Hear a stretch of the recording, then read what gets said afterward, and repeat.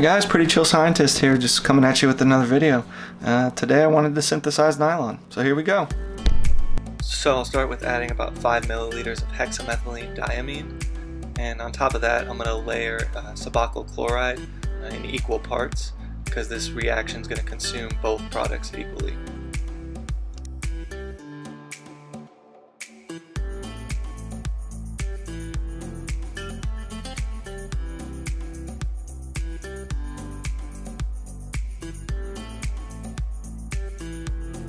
And here I cut away really quick just because I had to fashion a tool out of some copper wire and some glass tube.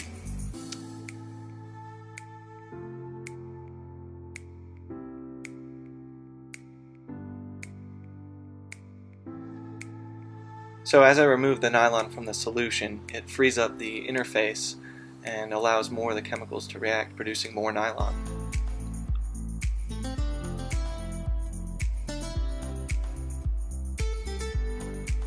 So this is the same process that's used on the commercial scale to make toothbrush bristles, nylon stockings, clothing, ropes.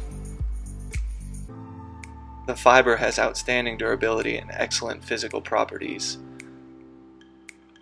It has high strength at elevated temperatures, toughness at low temperatures, combined with other properties such as stiffness, wear and abrasion resistance, low friction coefficient, and good chemical resistance.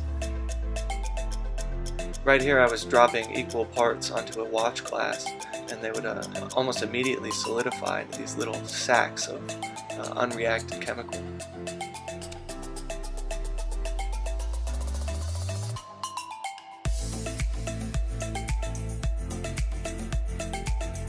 I thought it was really cool that as I peeled off this layer of nylon, the surface tension of the water was able to hold the droplets together, which allowed me to put in some sodium fluorescein that I had from a previous reaction.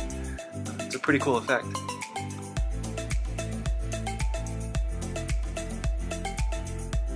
And then I got the bright idea to hit it with a propane torch, and let me just say this didn't end well.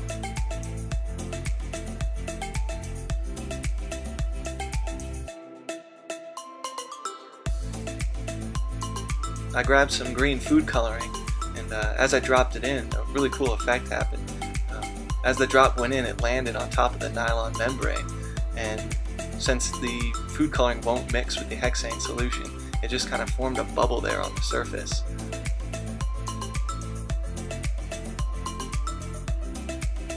I attempted to poke a hole in the nylon to get the food coloring into the aqueous layer, but as you can see, it doesn't work. As I pulled up on the nylon, the food coloring was pushed to the side of the beaker, where it wet the glass and was able to slip into the aqueous layer.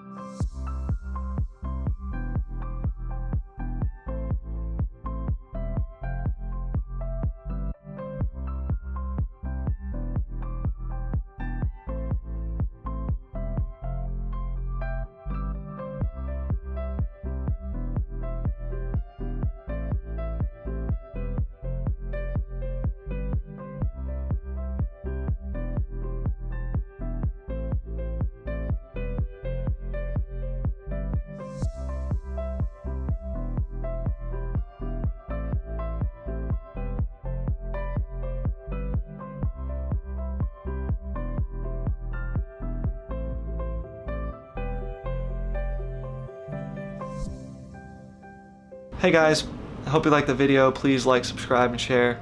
And I'll shamelessly plug my Patreon page in here. It's patreon.com/prettychillscientist. All my $5 backers are going to get some engraved test tubes as a thank you. And then anyone who donates $20 or more per month will actually get new lab glass sent to them every month. So check it out. And I'll leave you guys with a preview of the next video. We're going to be doing ammonium dichromate. So, see you over there.